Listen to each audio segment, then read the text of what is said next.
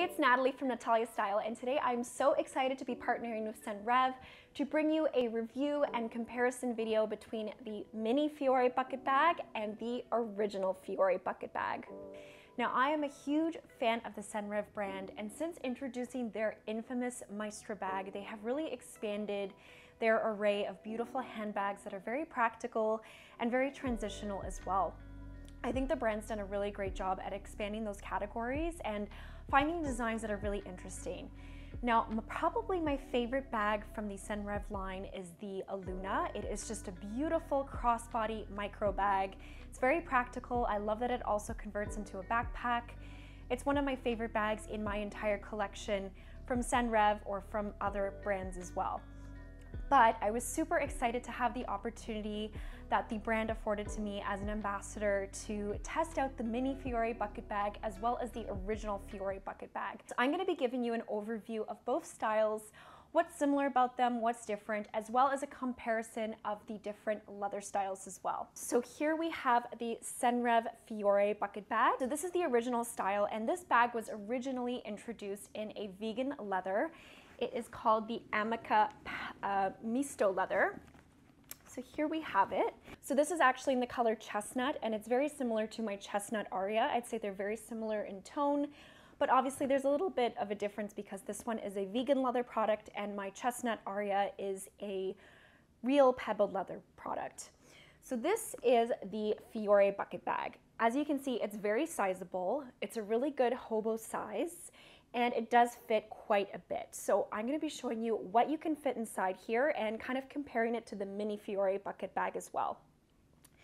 So overall, this bag seems very functional. It has a classic kind of drawstring closure at the top here. It also boasts some secret pockets, and this is something I really love about this design. I think it's really smart because you have this softer kind of shell here that's, you know, kind of supple like a bag, like a beautiful velvet sack, but then you have these more rigid corners that really add structure to the bag, but also double as functional pockets. So for example, you have 3 pockets here. So I actually have my cell phone, and this is a Google Pixel 3 XL, so it's a fairly large phone. I'd say it's comparable to an iPhone Plus. Now I can actually fit it in here, into the side. I can also fit it into the back. I can fit it on this side as well. So you have lots of options. And I think now that we're in this kind of transitional time where you might need your hand sanitizer or your face mask at arm's reach, I think these pockets are really smart and really great for easy access. Now, obviously this bag is very functional. It has a lot of features, and a lot of features that you would find on other Senreve bags as well. So like many of the Senreve Maestra bags, you have this toggle here, which is so smart. You can use it as a keychain. You can use it to attach like another pouch that you need. I think it's just really smart that they include this, and it's also on the Mini Fiore as well. There are some internal pockets as well. I'm just going to open it up, and I'm going to kind of list it because it's a little bit hard to see. But this is pretty much what the interior looks like. I don't know if the camera's going to pick it up. But for a bucket bag, I find there's quite a bit of organization in here, which is really helpful because a bucket bag is kind of one of those styles that really just, you can just shove your whole life inside. So there is one, I will call it a tablet pouch area. So it has like a little snap. You can snap it open and stuff your tablet in there. There is another pouch towards the back that doesn't have a snap, so it's kind of like a free pocket. You can use it maybe to put another, like a little pouch. And there's also a zippered compartment as well. So there's quite a bit of organization in here. And I do like that the zippered pocket offers that little bit of security because a bucket bag is one of those styles that you can kind of just reach in. I do find in Toronto, though, I feel pretty secure wearing a bucket bag. It's not something I would necessarily bring on an international travel trip, but for day-to-day use, I do love the bucket bag, especially for summertime. I think it's a really easygoing style. Now, to give you a comparison, here is the Senreve Mini Fiore Bucket Bag. Now, this little mini bag is absolutely adorable. It's just the cutest little size. I've been using this bag for the past few days, and so far I really like it. I do think it's really well appointed. It does fit quite a bit. I would say fits a little bit more than the Alunna bag as well because it does have that kind of open structure so you can stuff a little bit more. So if you're looking for a mini bag from Senreve that does pack a little bit more, I would say this is a really great option for you. I'm gonna show you what I have in this handbag right now, kind of like an old school what's in my bag video, but you can really get a sense of how much you can fit inside this bag. So first off, I actually have a pair of sunglasses. This is a Ray-Ban sunglass case, so it's not like a super big one, but it does fit and it doesn't stick out. So I think that's really helpful to know. Obviously, I have my cell phone, and just like the Fiore bucket bag, you can put it in the back. It will stick out a little bit, but I think for like quick little things, it's really great. I also have my card case, my Saint Laurent card case, and I have my key case holder. This is so essential for me. I absolutely adore this SLG from Louis Vuitton. It just works so well with my building because I don't have a key fob, so I have the card on the back and it just taps. It's honestly one of the greatest things. Then I also have my car key as well. So overall, this bag really does fit quite a bit for such a small size. It's very flexible, and like I showed you, you can't even fit a pair of sunglasses in here. Now, similar to the Fiore bucket bag, somebody's honking outside, but anyways, it also has a little clip, which I think is so smart if you want to put your keys on this, if you use a regular keychain. I think this is so handy and very practical. You also have like a little cell phone pouch here. It's a little bit, maybe it wouldn't be deep enough for my cell phone because it's fairly large, but you can use it for other things like lipstick, pens, etc.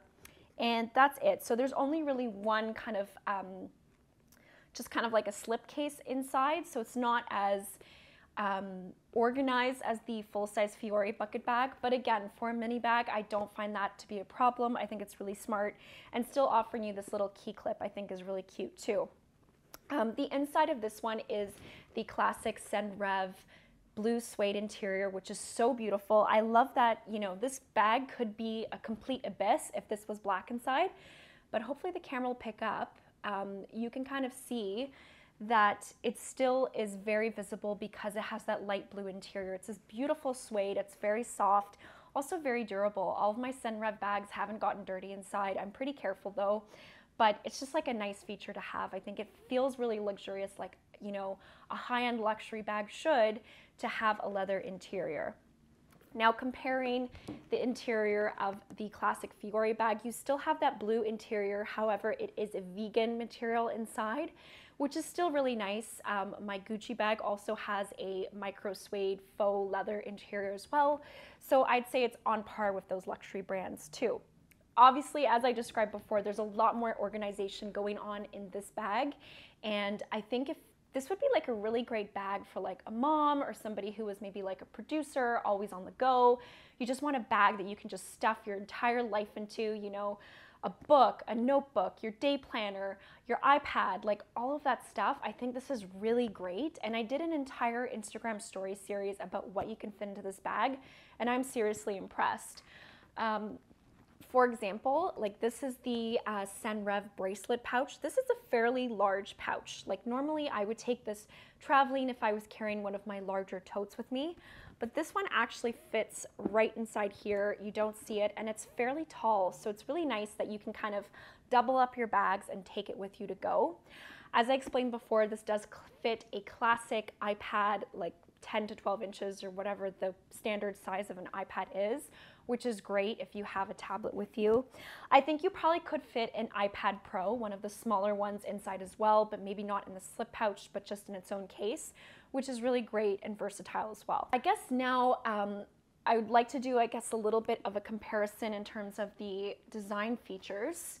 So as you can see, they're very similar with some differences, but overall the inspiration is there, and I think they've really created a beautiful line where you have, you know, a mama bear size and a mini bear size. So some features that I really like on these bags, obviously, are feet. For me, I can't have a bag without some feet. It just drives me insane, especially when you have like a bucket bag or something more substantial and you prop it on a table and it just kind of like flops over or falls over, even worse. It's just so nice to have a bag with structure. And it also protects your bags because, you know, you're not ruining the corners, and corner wear does happen. You can't avoid it. So having those feet, I think, is super important, and I'm really happy that they put it on the mini bag as well. I think that's a really great improvement, and I think they're really listening to their customers. Now, another feature that I think is really beautiful and I like, and I don't want to mess it up because I worry I won't be able to put it back, but we have these beautiful side ties that are adjustable. So because I'm pretty tall, I have it on the tallest, like the longest setting, but it's just like a really beautiful way to tie this up, and it kind of adds like a little bit of a feature to your bag and also is functional. So the mini bag also has that here.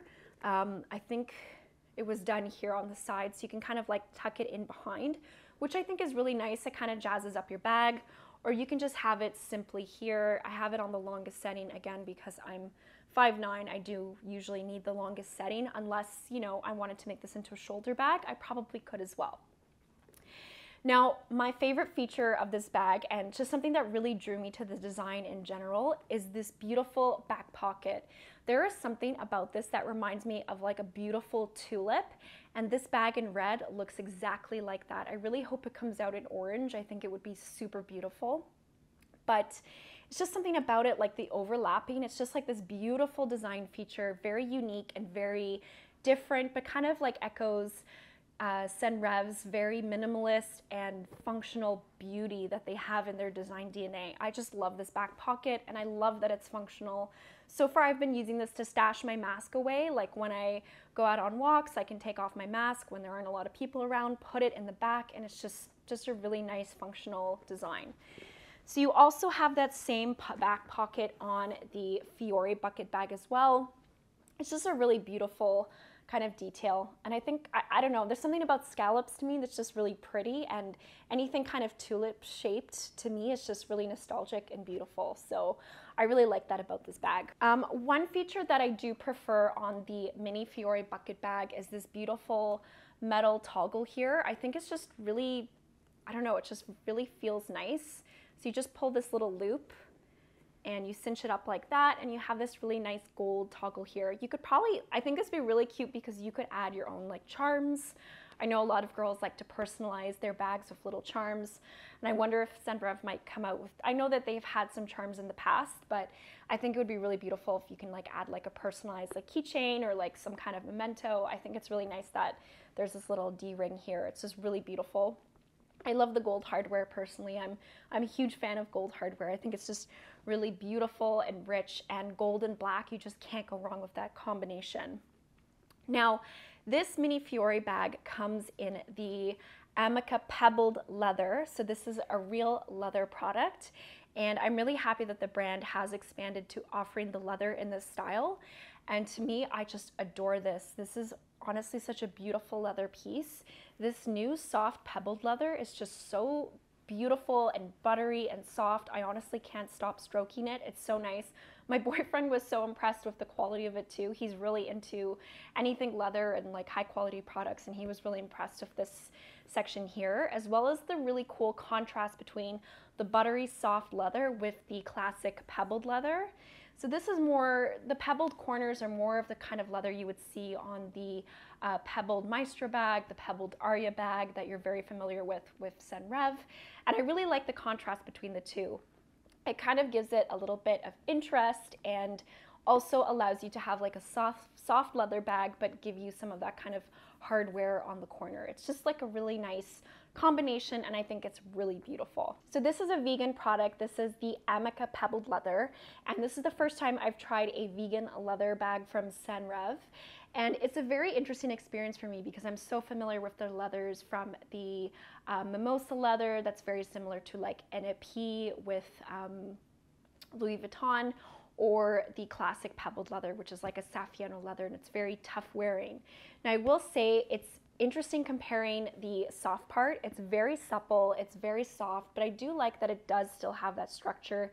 It stands up a little bit more, and I think it's a lot more durable as well. Like I don't think this would scratch, which is something to take note. And if you are interested in vegan leather bags, I would definitely consider, you know, checking out Senreve's vegan offerings. The Amica Misto leather on the sides as well is very interesting. It's stamped very deep. So if you're looking for like a croc embossed leather that's very rich and very supple and really does look like alligator, I'd really recommend this.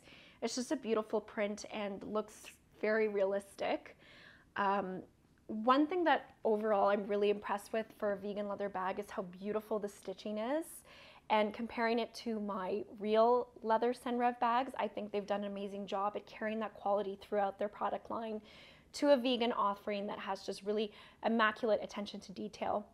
And like I explained earlier, I really do like the micro suede, the faux suede interior. I think that's really nice. They've kept that consistent and they didn't go the way of like a fabric interior. I think it's nice to maintain that beautiful luxury that Senreve is known for. Actually, I think I just realized that I do have the real dragon leather, so you can kind of compare, and they are very similar. Obviously this one's a little bit different because you get a bit more like gradient in the actual color of the leather.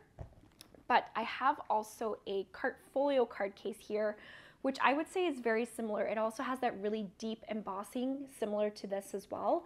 So I really like kind of comparing the two, and the texture is really nice. The way they've really embossed this leather, made it really deep, and just, you know, the whole design idea between the contrast between the supple vegan leather here and then the more hard-wearing durable sides. So for a size comparison, I have both here, and I will do some mod shots as well. So I would say that the Fiore Bucket Bag is about 3 times the size of the Mini Fiore Bucket Bag. That's just an estimation, but based on what I can fit inside, I'd say it's pretty accurate. This one is pretty light for a leather bag. Unfortunately, I don't have the leather counterpart to compare. This one is, for a vegan bag, a little bit heavier than I expected, but still very wearable. And I like that, you know, the strap is also thick enough so it won't kind of pull on your back. That's something Senreve always thinks about. So you have this kind of, you know, larger shoulder strap here, and that'll kind of distribute the weight of this bag. If you are looking for a new mini bag to add to your collection from Senreve, I'd highly recommend looking into the Mini Fiore Bucket Bag, especially in this beautiful noir Amica pebbled leather. I think it's just absolutely stunning. This buttery leather here and the pebbled sides, I think it's just so structural, so beautiful and striking, but also very functional. This bag so far comes in, I believe, 4 colors. It comes in the noir, which I have here, comes in a chestnut, comes in a red, and it also comes in the beautiful green forest. If I didn't already have the forest Alunna, I would love that in this bag as well. Just a beautiful color to consider if you want an alternative to a black bag. But I actually needed a black bag for summer because so many of my bags are in colors that I wanted something a little bit more neutral and something I could wear with everything. Anyways, if you are interested in purchasing this bag, I actually have a discount code for $50 off if you use my code NatalieAsked. It's good for any purchase over $350. If you like this video, please remember to like and subscribe, and you can check out more on my website, nataliastyleblog.com, or on Instagram at NatalieAsked. Thank you so much for watching, and I'll see you next time.